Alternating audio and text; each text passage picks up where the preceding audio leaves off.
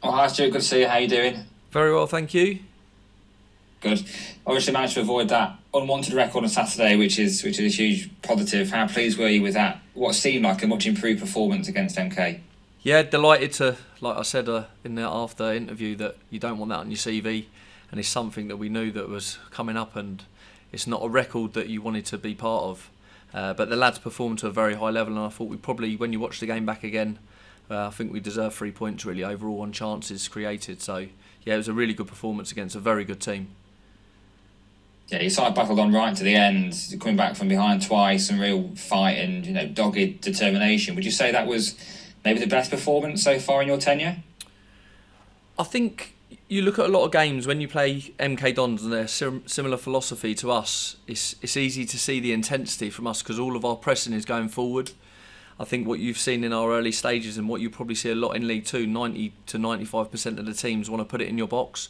So a lot of the intensity is sprinting back towards your own goal.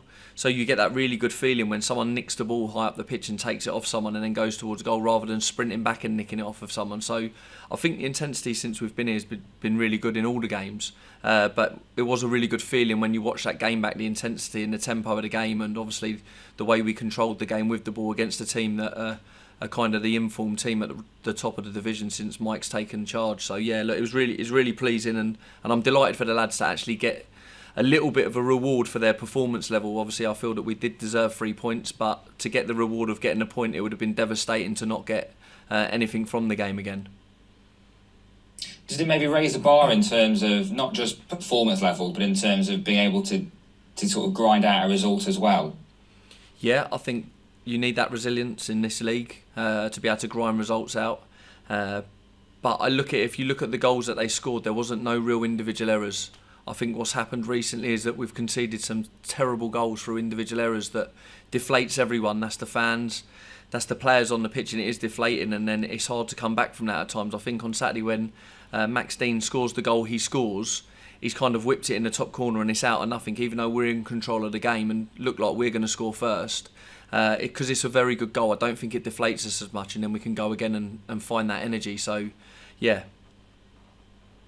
And with back-to-back home games this week, that does that provide a good springboard? Would you say to really work from building on a point from MK going into another home game?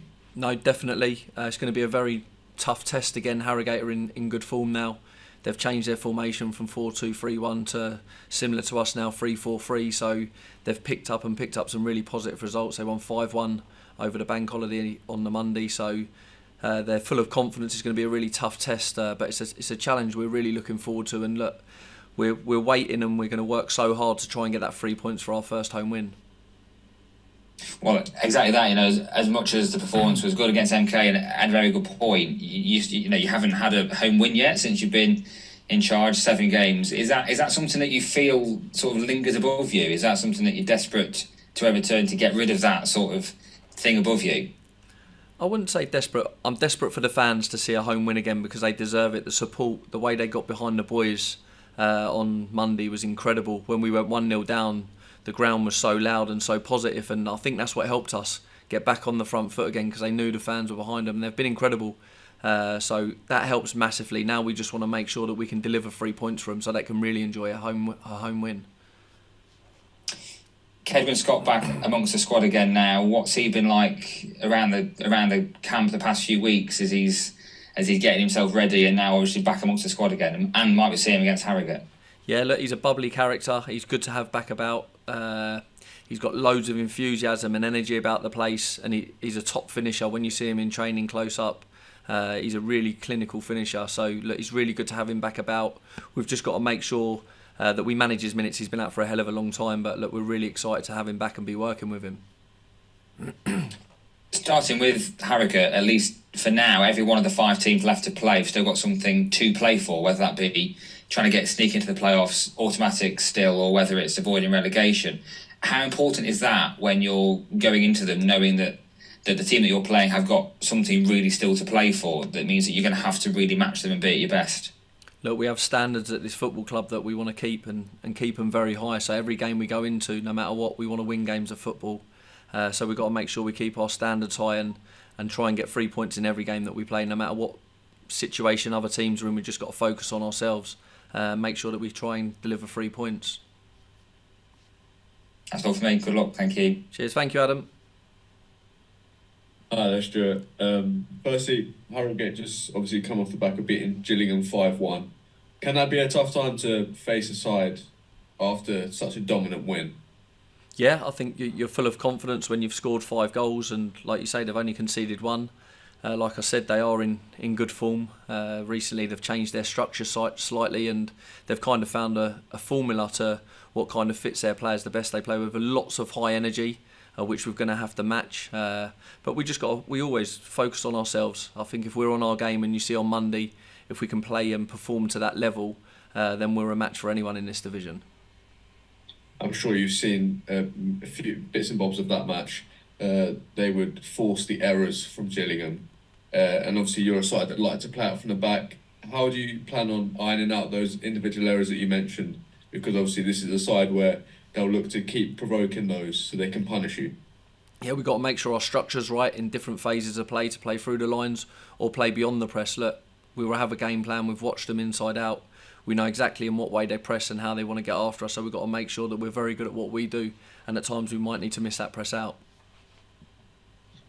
And obviously, with them having such an aggressive press, are you looking at getting beat in that first wave of press so you can beat 3, 4, 5 men all in one go with a few passes through the breaking the line?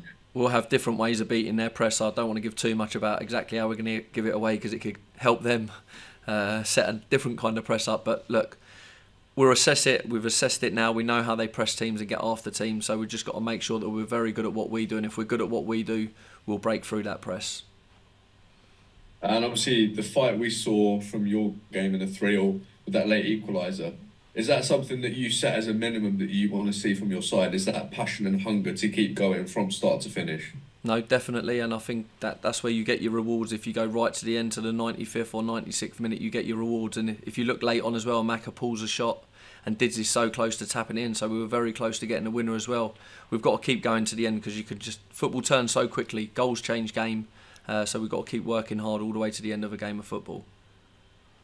And lastly, does this game kind of feel like a little mini final in terms of them being a direct rival for playoffs? So a loss here could be quite punishing on your chances of hitting the playoffs, because Kedwin mentioned earlier that that's something that he's looking at. Yeah, look, I think why it's still mathematically, you're always aiming for that. You're always aiming high. You've got to keep aiming high. So, look, we go one game at a time, like I've always said. This is the next team in front of us that are in good form. They're in and around it as well. We're at home, and like I said, we want to try and deliver 3 points. And if we can do that, we'll go on to the next game after.